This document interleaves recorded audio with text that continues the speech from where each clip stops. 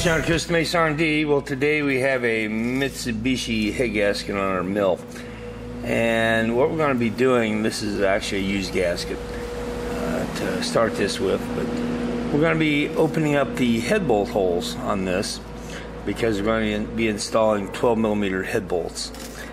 This engine is going to be seeing something like nearly 100 pounds of boost, so we need to do something to be able to hold the head down. Anyway, to do this job, you're going to need a reamer, and you're going to need to make up some sort of a fixture to hold the gasket. And the reason that we need this is we need to clamp the gasket firmly between these two pieces of metal.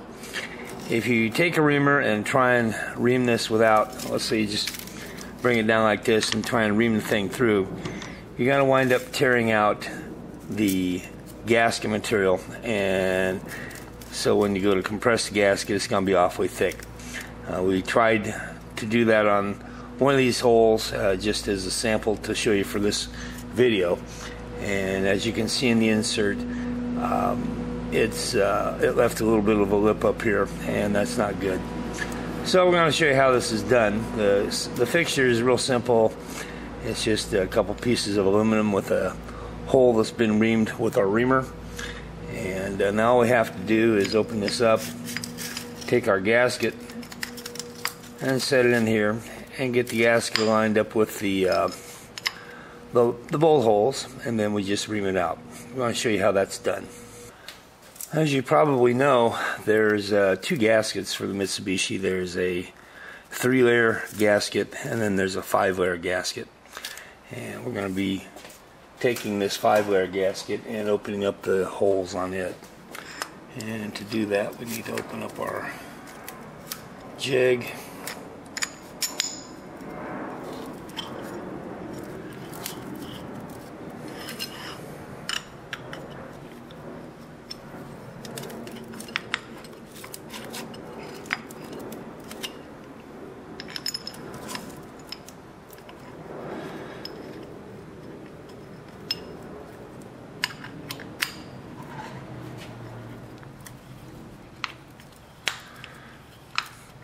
When you tighten this down, it doesn't need to be tight, because if you do, you're going to smash the ridges in the gasket. You want to align the hole in your hole here with the gasket, and just snug this down a bit.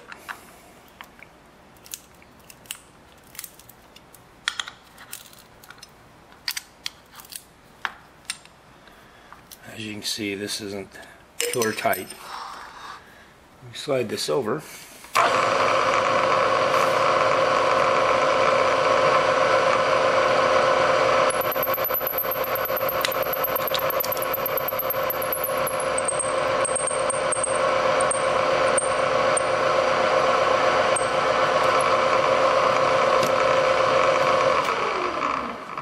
And there we have it.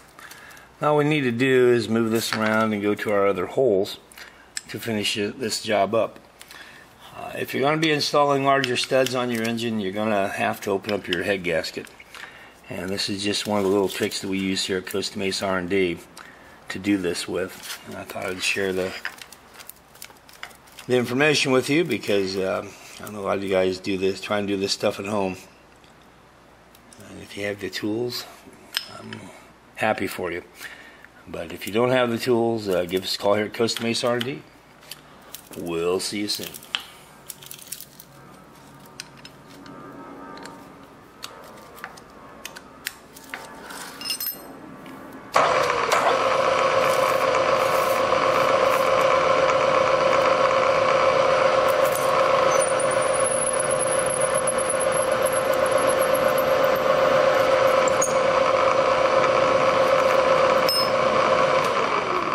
Alright, just one more thing here. For you guys that are having troubles getting this hole centered up, you can build a pin like this that has a tapered end, drop it down in here, slide the gasket around until the pin doesn't go any farther, and then tighten this down.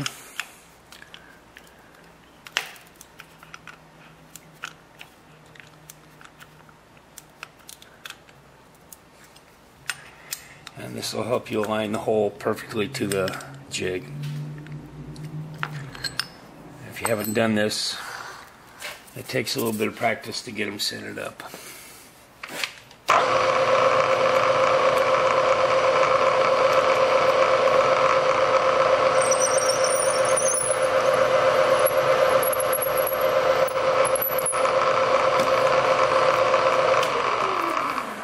And that's how you drill your hole. Actually ream it.